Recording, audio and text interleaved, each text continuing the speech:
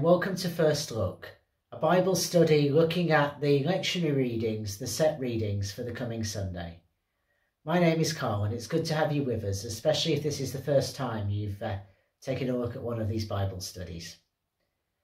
Before we get started, if you've not done so already, you might like to download the sheet that goes with this Bible study. It's got the text that we're going to be looking at today, it's got some space for you to record your own thoughts, and it's got the questions that we'll be looking at together. You don't have to download it, but it will help you as we move through this study.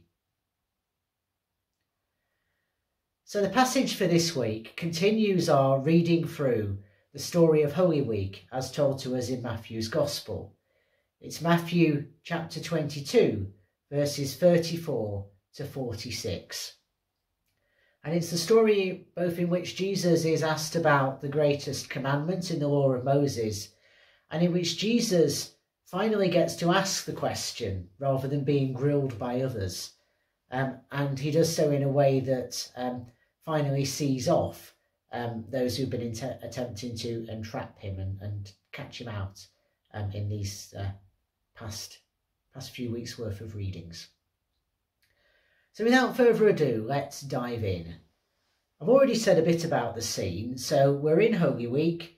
Jesus is in the temple courtyard in Jerusalem teaching the assembled crowds. And various people have come and challenged him and asked basically by what authority is he doing this stuff.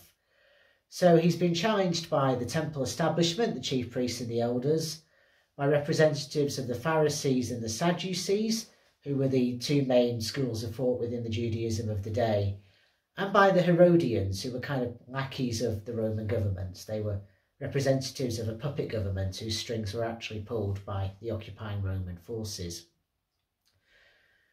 Jesus has just seen off the Sadducees, who brought to him what they thought was a tricky question about resurrection. And now the Pharisees, having at one point already kind of gone off with their tail between their legs, have gathered together again, they've regrouped, and they've come at Jesus with one final test. Jesus is asked by a lawyer, which in this context means an expert in the law of Moses, about which commandment he sees as the greatest. There were 613 different commandments in the law of Moses that Jesus could have chosen from. And the way the question is phrased makes it very clear that the lawyer is asking about the written law rather than the layers of oral law, the layers of interpretation that had been piled on top of that. So in this situation, Jesus is apparently being tested. That's what we're told in verse 35. It doesn't come across to me as much of a test really, because it was actually a very common question to ask rabbis to elucidate what they felt was the greatest commandment. And it kind of suggests to me that the Pharisees were running out of good questions. This was something of a last-ditch attempt to catch Jesus out in some way. He takes up their challenge though and engages with their question. And the answer he gives is a twofold one. So the first thing that Jesus quotes from is from the book of Deuteronomy, from the teaching of Moses within that. It's Deuteronomy chapter 6, verse 5 specifically, though it comes from Deuteronomy 6, verses 1 to 9, that little subsection. And this was part of a prayer called the Shema.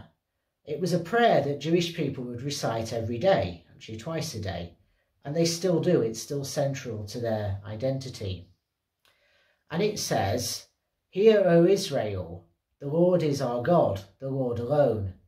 You shall love the Lord your God with all your heart and with all your soul and with all your strength."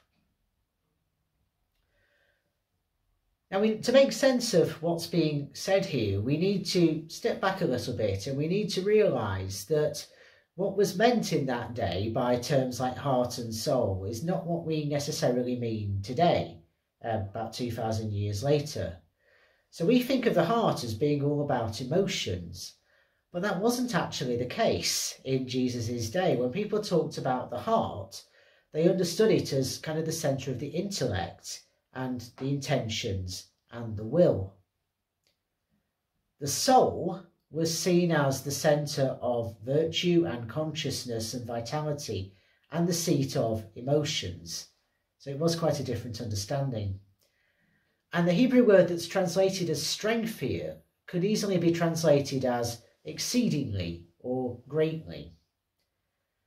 So it would be quite legitimate to translate Deuteronomy chapter 6 verse 5 as saying, love the Lord your God with total commitment, with your whole self, and to complete excess.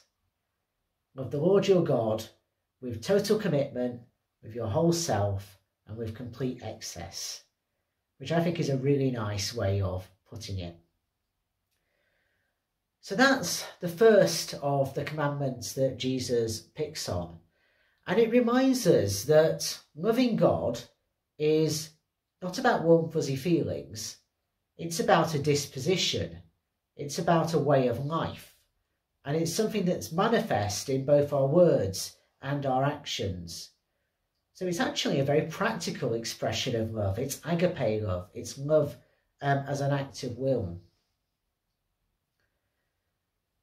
So that's the first commandment. The second commandment that Jesus picks out is from Leviticus. It's from chapter 19, verse 18 specifically. And it's all about showing that practical action and establishing social justice is deeply connected to love of God. This chapter, chapter 19 of Leviticus, really puts forward a strong vision of social justice and practical care for one another. It covers things like behaving with honesty and integrity and not doing things that are the opposite of that. It talks about proper financial provision for the poorest and for resident aliens living inside Israel, and various other things that really do reflect justice and care. So I think this verse is less about again, warm fuzzy feelings towards other people, and more again about practicality, about words and actions. We can hold these two verses together, and when we do, I think what we get is a compelling vision of how love of God and love of neighbour are actually two sides of the same coin. They are intimately related. To borrow a way of putting it from the late Professor John Hull, it's as if our relationship with God is a vertical relationship. Our relationship with others form horizontal relationships, but all of them meet in the centre at the same point. So they're two sides of the same coin. It's worth pausing a little bit before we move on, though, to think about Matthew 22, verse 39, the latter half of that, and this idea of loving our neighbour as ourself. Sometimes I've seen this little segment of Matthew's Gospel summarised by people as love God, love your neighbour, and love yourself. And the implication is that self-love is part of this commandment. I don't think that quite fits with a Hebrew mindset as much as it makes sense in our more sort of individualised Western mindset. Because the Hebrew understanding of what it meant to be a human person was far more collectivist than we tend to be nowadays. And you might sum it up with the African principle of Ubuntu. I am because we are. What I think we can say in relation to what we might understand by self-love is that we are called, I think, to recognise just how much God loves us and to ground our identities in God's love.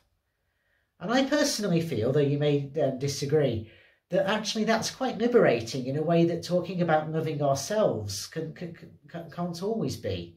And fundamentally that's because God's love for us doesn't come with any strings attached, and it's unconditional, and it forms an identity for us that can't be eroded by any of the stuff that life throws at us. It's a completely secure identity, and as someone who's sometimes struggled to believe that they are lovable, I actually find that very helpful and liberating. As I say, you might have different points of view on that. So these two commandments, love God with all you've got love your neighbour as yourself, formed Jesus' understanding of what the law and the prophets are all about. So they're kind of the foundation of these two central pillars of Judaism, the law and the prophets. And as Tom Wright puts it very helpfully in his translation of this passage, it's as if everything else is basically commentary on these two great commandments. Love God with all you've got, love your neighbour. So Jesus has answered the question then of the Pharisees. But now, in verses 41 to 46, it's like he turns the tables on them. And for the first time, really, we see Jesus asking them a question. He asked them a question about who the Son of David is. And all this business about my Lord and your Lord might come across as rather confusing. Jesus is quoting from Psalm 110, from its first verse. And this is a psalm which is believed to have been written by King David, or was certainly accepted as thus in Jesus' time. And it's a psalm that's about a coronation. And so when it talks about my Lord says to my Lord, it's saying my God, Yahweh, says to my Lord, the king who's about to be coronated, etc., etc., etc. The takeaway point in all of this is that, yes, Jesus is part of the line of David. He is a son of David.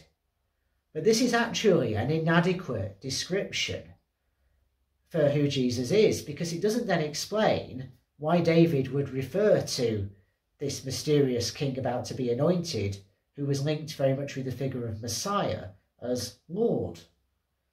In that culture, sons would refer to their fathers as Lord, but not the other way round. So what's going down? Well, I think what this is trying to get at is that the title Son of David is inadequate to describe who Jesus is. He is the Messiah.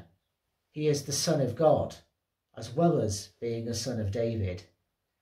And this passage kind of invites the Pharisees one last time to grasp hold of this and accept the fullness of Jesus' identity.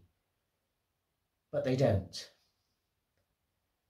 We're told that they had no answer for Jesus. And it seems that that's the point in chapter 22, verse 46, at which the possibility of further dialogue is kind of closed down by the Pharisees refusing to engage any further. So this is a powerful passage of two halves. Jesus sets out his stall and then points to that deeper sense of who he is, a deeper sense that the Pharisees, and indeed the Sadducees and the temple authorities and the Herodians, had really failed to grasp. And that takes us to the heart of this passage and the things that we're looking at in our questions for today.